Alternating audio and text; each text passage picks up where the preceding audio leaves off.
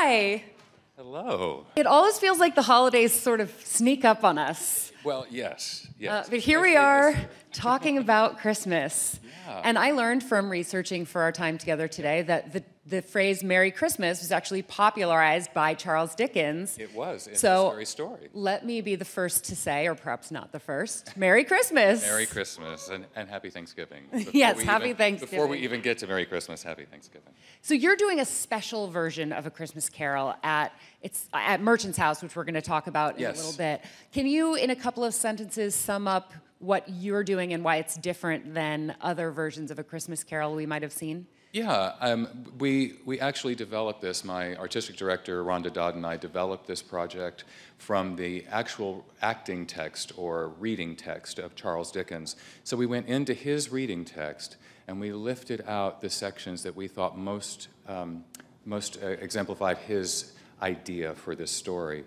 And then after we had gone through the reading text and we pulled all that out, we went back into the original text, the full-length text, and we pulled out some things that he had not included, like ignorance and want, which was sort of interesting since that's really part of the crux of what he was writing about. And when we started writing this in 2012, or when we started adapting this in 2012, it was during the 99% and all of the protests that were going on, and we wanted our show to have that point of view, to show how the 1% actually could be changed, how they could be reached. So this was like Occupy Christmas Carol. Occupy Christmas Carol. I like that. We're going to do that next year. Okay, we're going to deal. make the title, and we'll give you credit, of course. Okay, great. We'll give you credit. So you actually play all of the characters. I do. Or do you play Charles Dickens telling the story of all of the characters? I do. That idea has grown over the years since we're at the Merchant's House. And the Merchant's House, if you haven't been there, is an amazing place. It is the oldest preserved Victorian home in Manhattan. It's on East 4th Street between Lafayette and Bowery. And if you haven't been there, even if you don't come see me, you should see the house. But you should, of course, come see me, too. But it's an incredible place. And but it's I forgot I lost my train of thought. Where were we? Well, we were talking about what makes your version different, and I asked you about, are you playing Dickens, or yes, are you playing all of the characters? That's why I got lost, because we did eventually make it so that it is Dickens telling the story. Since we're in a Victorian home, it just seemed that marriage was perfect. But when we first started working on it in 2012, we wanted it to be an everyman.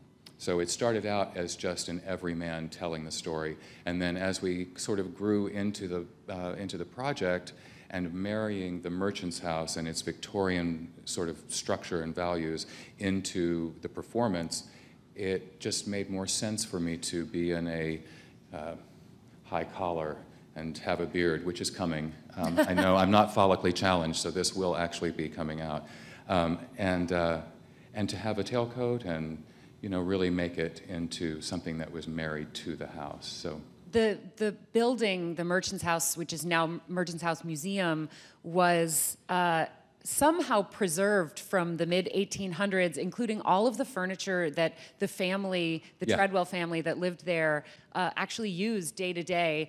I have heard them say it's not a recreation. It's just still there. Right, and I think that Gertrude Treadwell is rumored to actually still be there as well. I heard she came to one of your shows. Well, that's what I was told, but they also told me she was looking out the window, and I thought, well, if it was really her, wouldn't she have been watching me? This is a woman who died 100 years ago.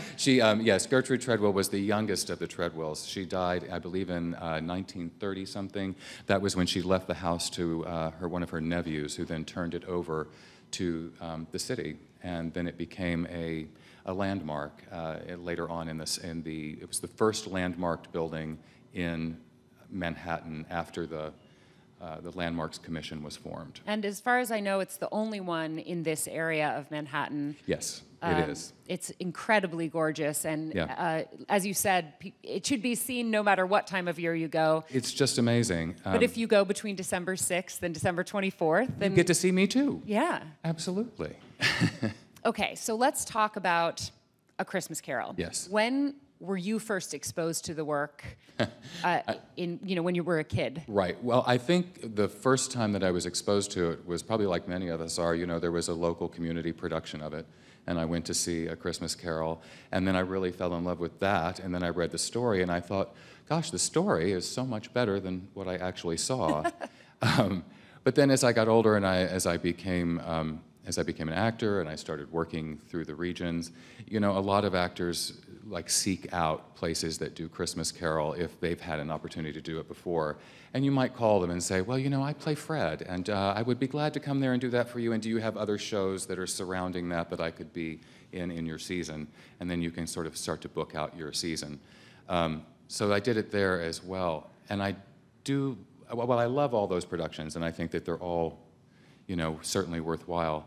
I do think sometimes the bells and whistles that we see in those productions, in this fully staged productions, tend to take away from what Charles Dickens was actually trying to tell us. I mean, this really isn't just about a man who goes from being a bad guy to a good guy. It's about a guy who is exposed to new knowledge, or to old knowledge, actually, his childhood, the childhood of people in the present, the childhood of people in the future, and sees how detrimental his own actions have been. So it really is a reawakening. It's not just one day he woke up and decided, oh, I'm going to be good today. No, he really examined himself. He really examined what his actions were. And I think that doesn't always make it across in some of the fully staged shows. Yeah, I think that what I have lost in seeing productions of A Christmas Carol throughout my life is how political a statement Charles Dickens was making. Child labor laws were very much sort of in the news at that point. And it was actually the reason why he chose to write this piece in the beginning. He decided to write this piece after there was a huge membership hall meeting. I think Disraeli, the prime minister at the time of England, was there, and he was thinking about child labor laws and child poverty, and his belief was that education would lift children out of poverty, and I think that's even true today, when in our own country, 15% of our children live below the poverty line, or live in hunger or food-challenged homes. But yeah, that's the reason why he wrote this, and he wrote it in a matter of 6 weeks. He decided that something needed to be done, and rather than write a pamphlet about all the evils that we should be fighting against and all the things that we should be doing, instead of doing that, he wrote something that would touch the heart and that would inform the head. And I think that it does, and I think that it was a political statement for him. Yeah. It also reestablished him as a great author of his time. He had been waning in his prowess as an author, and this really brought him back to the forefront. It's hard to believe that Dickens was ever... Well, yeah, well, it's true, but I think that, when you look at any great author's work or any great painter's work, they can't have masterpieces 100% of the time. I mean, I think we like to ascribe it, that if we have a master, that everything he does is wonderful. And it may be wonderful, but some pieces are better than others. I hate that idea. I love talking about how failure is the only true path to greatness. Absolutely. And if you're not failing often, you're not trying hard enough. And so I'm glad to know that he had his own moment of darkness. He had to pull himself up. Shakespeare wrote his best works toward the end of his career, and he couldn't have done that without writing, I don't know, Troilus and Cressida. I'm not my favorite. I'm sorry. Burn. That actually reminds me of something I know about your personal journey, which is that throughout the process of developing this piece, which you said you started in 2012, you've actually been working a full-time day job. Yeah, I have. I think that it's easy to see you up here and in this fancy production, and to think you've got it all figured out, and you're a big-time theater star. From your mouth to God's ear, I hope. But I'm so inspired by the fact that you're going to work every day and you're still doing this. Yeah, it's, especially during the season when I'm doing the show and I'm going to work in the morning and then leaving in the afternoon, going and doing the show in the evening, and then going home and getting into bed, waking up, going to, it's a cycle that you get into. But theater, I was an actor for 15 years in the regions in the South. And after having really great success there, I thought, let's move to New York. I moved here and never worked again, which is the story for so many actors. So it was a matter of really finding work for me to do, and I have worked since. I'm being Oh yeah, you've performed overly at Lincoln dramatic. Center and, Yes, and all over the yes, city. and I have a Geico commercial out there for the yes. So it's all me and everybody else. But yes, we have that too. It was for the War and Peace series. So if you're wanting to look it up. We're going to YouTube it. Yeah. But you created this piece. Yes. You took a story that's in the public Yeah. domain, and is it true that you were performing it in family members' living rooms Yes. to develop it and make sure that it was ready? We performed it in Matchbox apartments. We performed it in families' homes. I performed it in front of a fireplace in my parents' home, which I tell you I will never do again. Performing in front of a fireplace may look really beautiful, but when I got my hug from my aunt after it was over, it was like a sponge. A puddle on the floor around me. So never again, but it was kind of cool, the cracking and the hissing of the fire. But we did do it all in different places. We did it partly because we were in development. We wanted to see where it worked, where it really sang, who was it that really responded to it. I think my favorite story about that, though, is doing it in a room and there were a lot of very young children, and since then we've decided that maybe under the age of 8 is not so good. But there were young children, and they began to play during the show, and at one point, one of them crawled like right past me, and I was at a particular point where I was talking about family, and I picked him up and I held him for about a page and a half, and he just sort of hung there as I held him. And then I put him back down, and then he resumed playing again. And actually, it was kind of a cool moment. But at the Merchant's House, we discourage crawling on the floor. So we don't have that happening there. But it was a lot of fun. But you do have real fire in that room, right? Maybe not a fireplace, but candles? We have candles, and no fire in the fireplace anymore. But we definitely have candles. The fireplaces are gorgeous. They're amazing. But they're not going to heat you But up no, to that they're not going to point. heat you up too much. This is a very intimate affair, only 40 people at any given performance. That's right. A lot of your performances are already sold out. Yes. But you've yes. added some. We've actually added Tuesday, December 6th, Tuesday, December the 13th, and Tuesday, December 20th. And we had already sold out, I think, Thursday through Sunday for the first and second week. We're sold out for Thursday and the third week. So at that point, we wanted to be sure that we offered enough opportunities for as many people as possible to come see the show.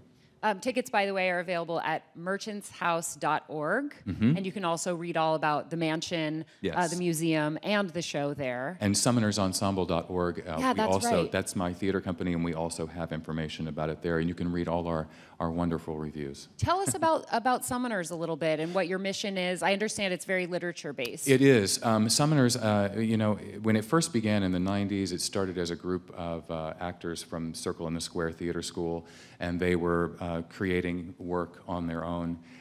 It kind of went dormant for a while, and then Rhonda Dodd, who was one of the founding members and is now our artistic director, she took up the mantle, and I came on board as executive director, and we started to decide what our new mission would be.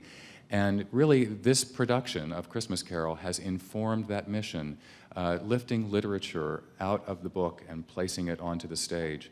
And so that's what we do. We take literature and literally go from page to stage. This past summer, we actually presented a work called Mississippi Stories. It was two adapted pieces of Eudora Welty works by a group in Memphis, Voices of the South Theater Company in Memphis. And they came up, and we were so pleased to be able to present their page-to-stage work of Eudora Welty's piece. And we have hopefully some surprises coming up in the next year for some more page-to-stage work. So we're looking forward to continuing that mission. That's excellent. Yeah. I want to talk a little bit more about the fact that you are on location in a period specific. It's not a set. It's like a whole world. There are people who say they go into Merchant's House and feel like they've actually stepped back in time. How is this production different? I'm going to phrase it a little bit differently. Okay. If you were doing the exact same show in a black box theater, would it affect the integrity of the material in a different way? Interesting. I don't know that it would affect the integrity of the material, because when we first went into development, we were actually at the Studio Theater at Theater Row. So that's in 2012. We did 4 performances there to see how people would respond to it, if it was a project that was worth developing for us. And we found that it was. I think that the material really sang in that space, but of course it really is really amplified when you're in that Victorian space, because it really brings the words and the atmosphere together. I couldn't build, I don't think anybody, I don't think the richest producer could build that set and create that atmosphere. It's the product of 80-something years of tradition in that home, of maintaining that space. That's what really gives this piece a real flow. Yeah. I've revisited the text just in the last week or so, and I was surprised at how little of it seemed familiar when I feel like I have seen so many productions of A Christmas Carol. I've seen, everything from elementary school productions, professional productions, but also, of course, the Bill Murray movie, Scrooged. Yes. And, my first, I think, exposure to the material was the Disney version, Scrooge McDuck, Yes. And so it just feels like it's kind of everywhere. But I was energized by the fact that the original source material that you're drawing on feels so different and fresh. I think you're right, and I think the biggest compliment that I get every year from many, many people is that when they leave and I've told the story and they come up to me and say they feel like they've never heard the story before, that it feels very fresh and new to them, and that there are parts of the story that they don't think they ever heard before. Mm-hmm. And I think that's personally very gratifying, that I'm able to bring that to bear in my performance work. And as far as like the past, like Alistair Sim's production is fantastic, and I have to say my guilty pleasure is the Muppets version of A Christmas Carol. Oh my gosh, of course, yes. It's fantastic, and you can watch it as a primer. Yeah, to remind yourself of the story. I'm so excited about this production, and I think that it really merges sort of on-location theater going with a very traditional show, and I think it's going to be really great. I wish that I could have seen it already, but it doesn't actually open for a couple more weeks. That's right. We're not until December the 6th. But yeah, there is something about being on location in a specific place that really brings an atmosphere that can't be generated elsewhere. And of course, the other thing, too, that I love about playing in this space, there's really no backstage. And so before the show and after the show, I'm available for the audience. I talk to the audience. I help to seat the audience. We have a very small space, as you said. So one of the things that we try to do is place our more diminutive audience members toward the center front, and our larger audience members toward the outside back, so that everybody has a really good view. And so I do try to seat people, I talk to people, I find out where they're from. And speaking of which, this year it's amazing. We have people coming from 5 different countries and 18 different states. You also have people who are coming back for the 4th year in a row. And we have people who are coming back for the 4th year in a row. You better keep doing this. You're going to interrupt people's family tradition. Exactly. I feel like whenever I do stop doing it, which will not be anytime soon, I will have to go into hiding. So you heard it here first. Or just train a replacement. Exactly. Not that you're replaceable, of course. No, of course. I heard that you like to seek out the men who look like they're being dragged by their wives. Yes. Oh, that's my favorite. Oh, yes. You see the guys come in and their heads are bowed. They've been told, this is what we're doing tonight. And, well, I'm going to do this. My wife says this. Oh, she bought the tickets. Oh, here we are. And then as I tell the story, it's those very men who, as I'm telling the story, begin to wipe tears away from their eyes and can't speak to me as they leave. And they shake my hand and say, thank you, and move out the door. Mm-hmm. And again, that's also very gratifying, because I think I'm not preaching to the choir in that case. These are converts. These are people who I hope leave, and if only for an hour, but maybe for a lifetime, that their lives are somewhat changed, and that they look at their fellow beings as fellow passengers to the grave, and not just a bunch of people on separate journeys. Well, in that case, you're sort of the ghost of Christmas Present. Yes. They come in a little bit Scroogey, and they leave with a warm heart and a... Yes. a proverbial goose. Well, I do hope that we enhance their holidays. I mean, that we give them that spirit, that we give them the true spirit of Christmas, which is about giving and is about caring for other people, which really, I know it's how cliche and corny it sounds, that this should be something that we're aware of throughout the year, but really we need to be aware of it throughout the year, and I think our current times inform us that that is true more now than perhaps ever. Certainly, there is no lack of need for a reminder to love each other. Exactly. Well, and the fact that, like I said, so many children in our country are living below poverty level. So many children in our country live in homes where food is not a guarantee. And that shouldn't be, not for who we are and what we've been able to accomplish and in our country. And I hope this does actually help people when they leave to open up their hearts and their pocketbooks and their minds to new ideas that might offer better lives to our fellow citizens. Well, if that's not the spirit of Christmas, I don't know what is. We have time for a few questions from the audience. Fantastic. Hi, how are you? Oh, okay. You don't have to answer that. Sorry. Number one, I love The Muppet Christmas Carol. It's like my favorite movie. It's pretty good. I was wondering if you have any advice for theater actors in New York City. Yes, just keep going, keep showing up. I was friends with Michael Jeter, who some of you may know. He was an actor who was in Grand Hotel here in the city and also in Evening Shade on television. And we both went to the same graduate school. I went to University of Memphis, and he was there also. And he always told me that his success was just a matter of showing up.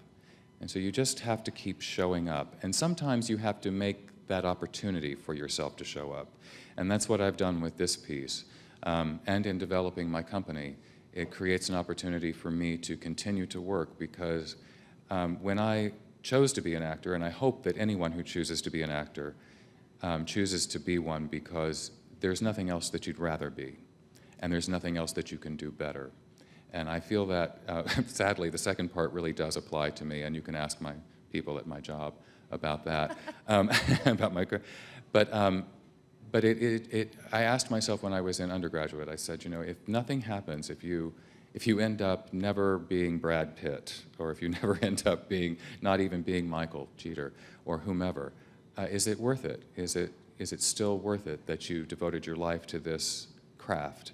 And for me, I made the decision that it was, and I've stuck by that decision, and nothing has moved me away from it. And I think that as long as you have that and you carry that inside yourself, you'll continue to show up, and you'll continue to make good work, and you'll continue to try to expand and grow.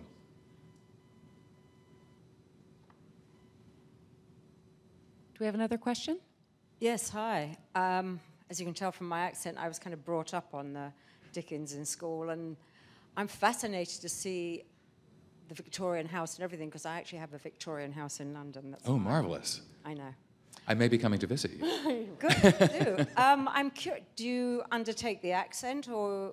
I do, and there's lots of different accents that come out in the piece. So, like, if I'm doing Bob Cratchit, and he's obviously very working class, and so he has a very sort of guttural sound to it. But then if I'm doing the narrator, he's got a very rich sort of, not quite RP, but it is very rich sounding, and bringing that text in. So yes, I do, and I love changing the accents. I try to make the accent go with the character, so that it all sort of comes together. And it does help to delineate characters when you're using accents also, of course. How do the ghosts sound? And I don't know how well, you'll just have to be the judge of my poor attempts, but I do love the Ghost of Christmas Present. Come in and know me better, man. I am the Ghost of Christmas Present. Look upon me. It's a Sean Connery-esque sort of feel to it, so we're going a little bit Welsh with him.